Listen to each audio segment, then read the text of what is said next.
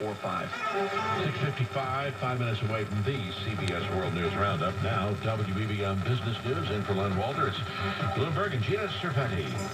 And good morning, Pat and Felicia. It does look like a market rebound here at the open this morning with the futures moving higher from the CME in Chicago.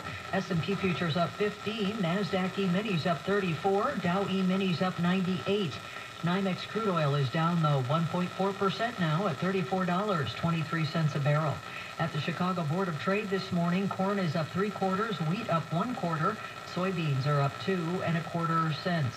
Now, we did see a negative week last week. We saw equities look at their worst two-day drop in 3 months. In fact, over the course of the last 2 days, we saw the benchmark S&P down 3 1/4%.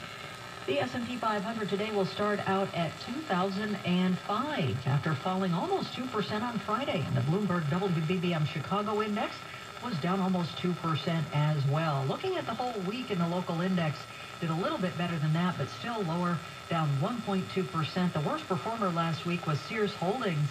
It fell 12%. The best performer, though, was Exelon. Shares of Exelon were up just about 4% on the week.